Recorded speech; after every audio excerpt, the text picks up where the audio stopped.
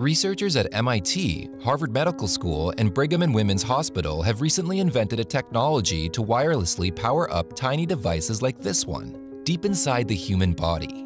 These devices have no batteries, yet the new technology can wirelessly power them up and communicate with them from a distance outside the body. The researchers envision that the technology, called IVN, could revolutionize medical device design. For example, by placing these devices inside smart pills, they could perform controlled drug delivery inside the stomach to treat diseases like malaria or Alzheimer's.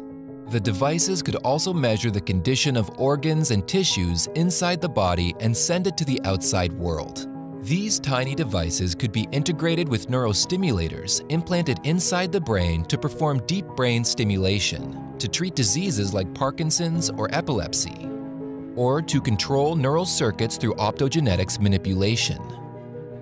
So, how can IVN power up and communicate with these devices when they have no batteries? When IVN transmits a wireless signal, the signal goes through the body and reaches the tiny implanted sensor. The sensor harvests energy from these signals to power up and communicate. But there's one major hurdle. When wireless signals go through the body, they lose a lot of their energy. To overcome this problem while transmitting signals that are safe for humans, IVN uses multiple antennas. But simply transmitting the same signal from multiple antennas will not solve the problem.